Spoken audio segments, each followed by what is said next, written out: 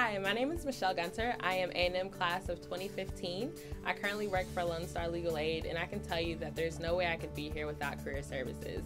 It really started my 1L year when I said I wanted to go into education law, and Dean already wasn't quite sure if there was something for me, but he told me to give him a couple of days.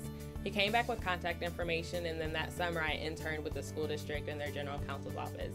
The next year I was still looking for something in education law, and they were able to help me secure an internship with a university in their general counsel's office. And then there it was, my 3L year, and I needed to find a job. So I could send my resume to them, and we went back and forth about what I wanted, what they thought was best, and how to create this perfect resume.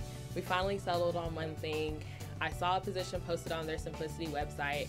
I applied for it, and about a week later, using their resume, I ended up getting the job. So I wouldn't be where I am today without career services.